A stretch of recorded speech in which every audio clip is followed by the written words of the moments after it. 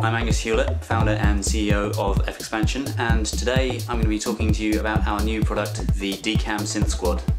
We've been working on this product for about 3.5 years. The first year and a half or so of that was the fundamental R&D, how to do circuit modelling, what kind of circuits we needed to model. We then spent around a year building the actual synthesizer engine into which all the circuit components would fit and getting the synths up and running. And finally a year of finessing the product, getting great presets made, getting really good user interface and just refining it and polishing it to the high standards that people expect. There are 4 synthesizers in the pack. There's a lot of technology and user interface shared between them, but they all excel at different things. Strobe is a single oscillator power synth, great for basses, great for leads. It's very straightforward to use and has an extremely fat and rich sound. Amber is modelled after string machines like the ARP Omni and Selena. It's extremely lush sounding, it's great for pads, it's great for keyboard sound, it's great for anything where you're playing polyphonically.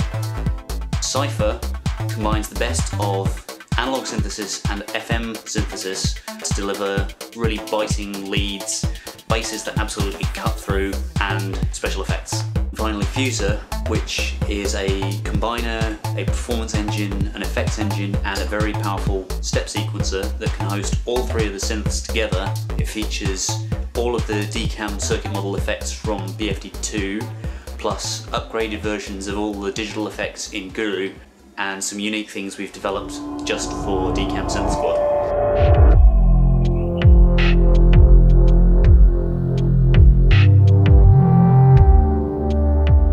We decided to release all 4 instruments together in one pack because they share a lot of workflow and there's a lot of technology and user experience that's the same between the 4 of them, and they all really complement each other.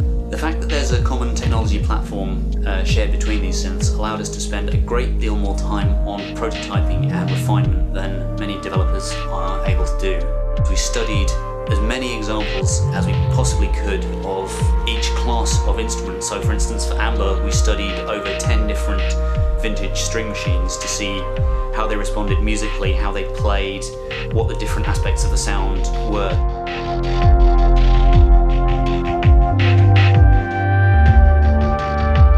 The trick to making a good analog model is to not look at the inputs and outputs of the circuit and try and come up with something which approximates them.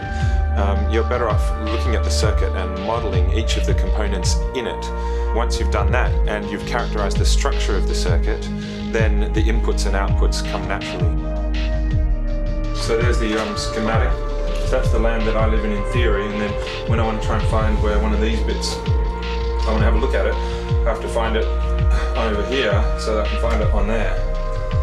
This is the LFO driving the chorus module on an ARP Omni. You've got it kind of coming up and bending and then back down again, but there's little pointy bits here.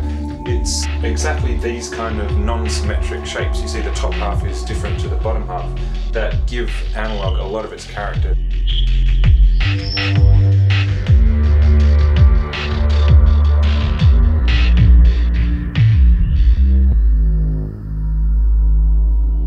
With this product, what we set out to do is build not just great synths, but great musical instruments. And I'm proud to say that in DCAM Synth Squad, we've achieved that.